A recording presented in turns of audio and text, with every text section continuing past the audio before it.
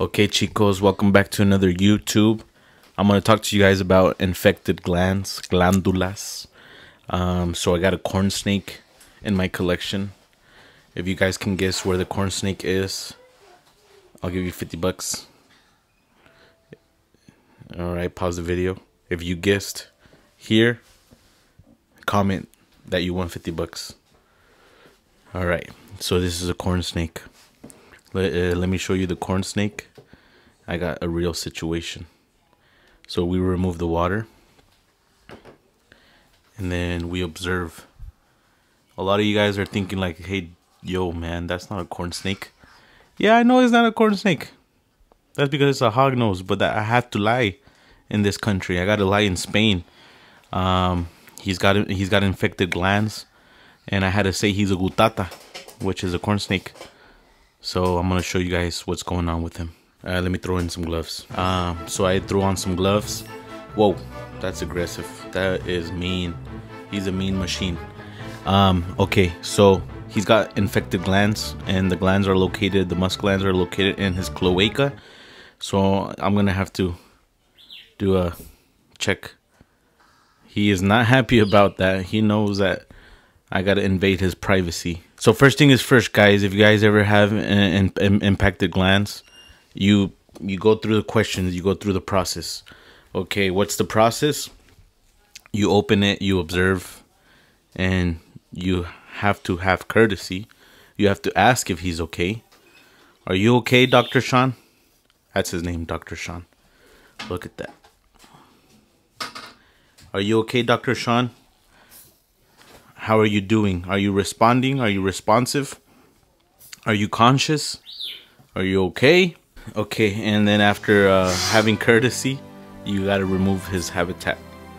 I'm sorry. I'm sorry. I gotta remove your home and invade your privacy.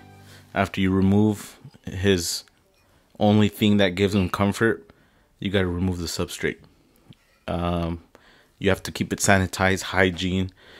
I'm gonna throw out all the substrate. I'm gonna disinfect and wash and clean out his tupper. Okay, I have removed his tupper, and this is a side note. Crema oxidante, oxidized cream. I prefer cream versus the spray on certain things, not all the things. So this is 6% hydrogen peroxide in lotion or in cream version. Okay, why? Because when I spray this thing, I don't want it getting in my eyes and everywhere. So I prefer the cream. Everybody, you guys can decide what you guys want. A lot of hairdressers and barbers and stuff like that use this for hair. So you can probably get on Amazon if you want cream version of the hydrogen peroxide. You can actually pick it up. So what I do is I apply it to a towel, and I just clean everything. You see, cream, paper towel, apply, and you just let it sit there for a few minutes. It's 6%, so it should be good. You check for any bubbling, make sure everything's okay, and that's what you see when you use cream. So you just make sure you get it in all directions. Half a roll later, you got a clean bin. Okay, you got a clean bin. So after that, don't put any more substrate in. What do? Is this under or top? Okay, that was under. Okay, you make sure you put some new substrate, paper towels, papel higiénico. Okay, after that, you have to put his favorite dish, tare, and make sure you put just the right amount of water. It's got to be 38 grams, because no more or no less. It's got to be exactly 38 grams of water. Okay. So that's going to be a little too much, but okay. It is what it is, guys. You put water in it, just H2O, nothing else. Okay, and then after that, the snake back in there. After that, after you put the snake back in there, you ask him one more time, are you okay? And then the test. What is the test? Poke. Okay, he's okay. Right after you put the snake back in there, we're gonna have to sanitize wash his infection. Here, let me show you his infection. I know this is kind of invasive. I know, chiquilin. Boom, right there. Like a pollen or something. Yeah, it's so what happens in an infection is you have white blood cells that go off and fight the infection. Okay, and usually what happens is the white blood cells will form an abscess, and the larger the abscess gets, the harder it is to remove it. Fortunately for me, this is really early on, so maybe I can remove it by soaking him in warm water and providing him antiseptic ointment and liquids, and I don't think I can get rid of it without antibiotics.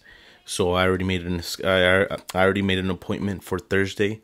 We're in Monday right now, so we're a few days out before our appointment, and I'm gonna do everything I can to just help it and soak it every day, clean out his infection, antiseptic.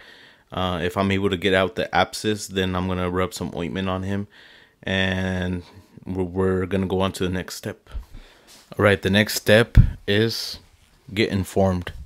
Watch some JMG Reptile YouTube. Hi, here I'm going to show you Hi, Jeff. orally administer medication. Thank you. To Western hognose snake. This here is like a subadult female, and I just have a little cup of water just to show as an example as how to or how I approach with giving a hognose medication or supplement. After you get informed and you watch a whole bunch of JMG stuff and videos, time to go out there and collect the things that you need to administer to your hognose.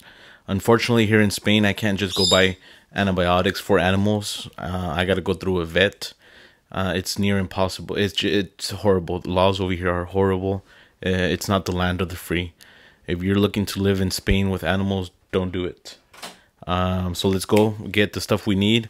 Hopefully we can get this fixed before the appointment on Thursday. Okay guys, so we're gonna give them a soak. Just make sure the water's not too hot. Use your temperature gauge. Obviously 99.5 is way too hot. I did go a little bit overboard. I'm just gonna let it cool down until it gets to about 85 degrees, 85, 88, and then just go ahead and let him soak. And I'm gonna put him in the rack so that way the water just doesn't cool, because if you do it outside of your rack or without a heat source, then the water's just gonna get cool. So let's go ahead and wait for it to cool down, and then we'll stick them in there. Once it hits around the 85-ish, 88 mark is good. And then for your iodine solution, you just want to throw it in there, and just make sure the water gets to a kind of a murky color. You don't want it too dark, but just make sure it gets into a murky color. So let's go ahead and mix it. So that could use a little bit more. And it has like a cut like that. Yeah, it does have a little cut. So that's what we're trying to heal. It's got an infection. It has like a cut. And then for iodine solution, you just want the water to get barely tinted brown. Maybe that could use a little bit more. So let's just go ahead and put a couple. That'll be good. That'll be good right there. So yeah, that's perfect right there. So that's the coloration that you want. You just want that dark little, just barely tinted. It's getting pretty nasty. Look at all that tenderness. So we're gonna go ahead and just make sure that he's gonna feel a lot better after this. So soak him for about 10-15 minutes. I'm just letting the water cool down a little bit more, and then after that I'm gonna try to express his musk glands. Okay chicos, the water's at 89 and he's sitting at about body temperature of 80, 85, 86. So I do want it a little bit slightly warmer than him, just because it's gonna make him move around a little bit, and it's really gonna get him to grind the solution, antiseptic and stuff like that, into his wound. So let's go ahead and put him in there. So obviously he's gonna feel the temperature change a little bit, but it shouldn't be too bad. Okay, he's not doing too bad. Yeah, so he's gonna move around, and it's just gonna get his wound to it's just gonna clean his wound.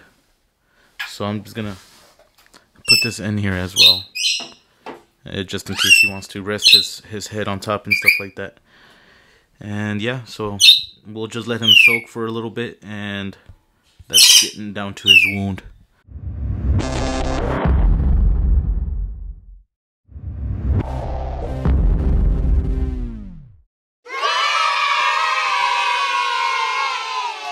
Okay, chicos, you guys know what's in the lunchbox. Sneaky, Dr. Sean. I got him in the lunchbox, and we're going to Nanclares, the vet. Hopefully everything's gonna be okay. The swelling did start to go down a little bit. That's exotic vet. I had to lie and tell him it was a gutata, a corn snake. So let's see what they tell us. Son de la misma casa. Muy bien, son hermanos. Sí.